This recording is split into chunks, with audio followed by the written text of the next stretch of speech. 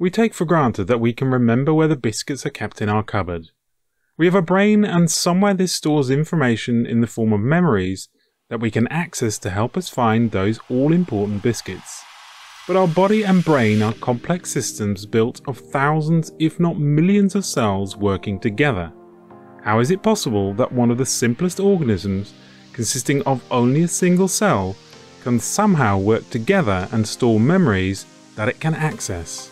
A new study published in the Journal of Proceedings of the National Academy of Sciences investigates how giant slime molds encode memories in response to food sources.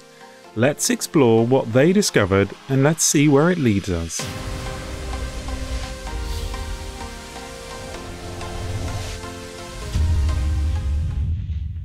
In the study, the scientists observed a slime mold in a laboratory setting and used this to generate a theoretical model.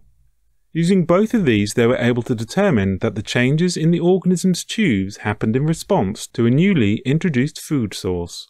They were able to determine that it took the slime 45 minutes to reorganize its entire network of tubes to face the new food source. It then took another 45 minutes for the mold to start moving towards the food.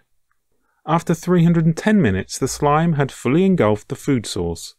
When they then removed parts of the slime mold to make it smaller, the mold now would reorganize itself in only 15 minutes and would begin moving towards the food source a further 30 minutes later.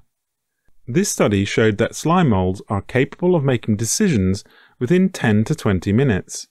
What drives this decision process is unclear.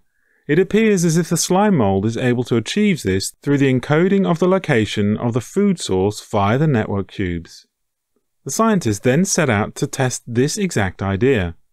They used their simulation to show how an agent from the food source likely entered the slime mold's tube. They used a softening agent near the food to cause the tubes near the food source to expand and dilate. These dilated tubes then imprinted the memory of the nutrient source in its network.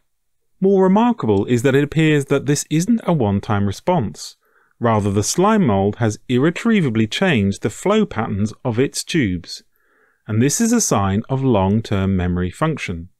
The study found that slime mold encoded memories of nutrient sources within their tubes. The tubes that survive the longest are those directly bearing the memory of the nutrient stimulus that led to their growth. Hence, memories are stored in the hierarchy of tube diameters, and particularly in the location of the thick tubes. These are subsequently layered on top of each other, with every new stimulus differentially reinforcing and weakening existing thick tubes in superposition of existing memories. So why is this a big deal? Previously we had assumed that only creatures with a central nervous system were capable of memories. Creatures like this slime mold do not have this, so should not be able to store any memories. In most animals, memory typically forms as a result of synaptic plasticity, and this essentially means that the brain makes connections across specific neural networks that are strengthened over time. This study shows that a similar mechanism can be achieved in the tube networks of slime mold. Memory function is normally reserved for only higher level organisms, and this research suggests that even the simplest life forms have memory. Fungi like this slime mold play a vital role in sustaining the ecosystems of trees. This is very obvious when you examine the remarkable story of the zombie trees. Normally, plants use their leaves to make food from the sun's energy and carbon dioxide. With the exception of a very few parasitic plants, no tree is known to grow without green foliage. Some can, however, end up as zombie trees.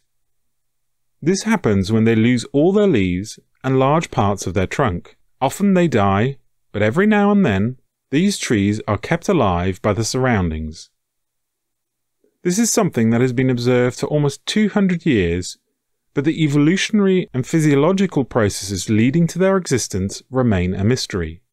This is partly because they are so rare, and whatever happens on their journey from feeding themselves to being fed happens out of sight, likely below ground.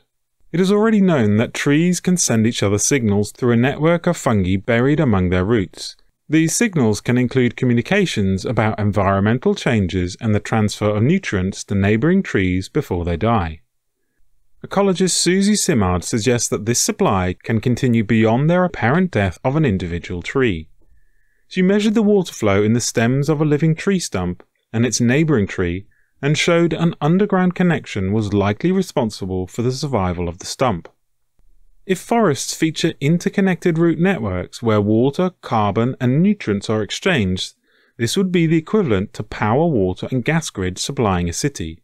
There is evidence that shaded trees are supported by non-shaded trees, and the fact that zombie trees are still supplied with their resources gives rise to the much bigger idea that forests act and survive as a whole.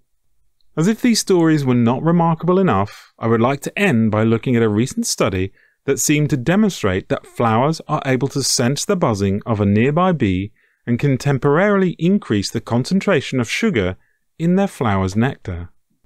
This means that the flower itself is acting like ears, which are tuned into a very specific frequency of the bee's wings, and yet it can tune out irrelevant sounds that might be created by wind. As the researchers looked at how sound works, and specifically their relationship with flowers, they realized that the shape and size of the flower tends to be a concave or bowl shape. This makes them perfect for receiving and amplifying sound waves. When they examined the shapes of the flowers, they discovered that it would resonate at specific frequencies created by a bee. They tested their idea and then started to remove some of the petals, and discovered that these would fail to resonate at the required frequencies. This concept of plants hearing opens up many questions and also links back to the idea that trees and plants in a forest can communicate with each other. Could it be possible that they sense other herbivores nearby and can warn their neighbours? It may even be possible that they can generate sounds that attract animals involved in dispersing the plant seeds. As always, be brave, be curious, the truth is waiting for us. Until next time.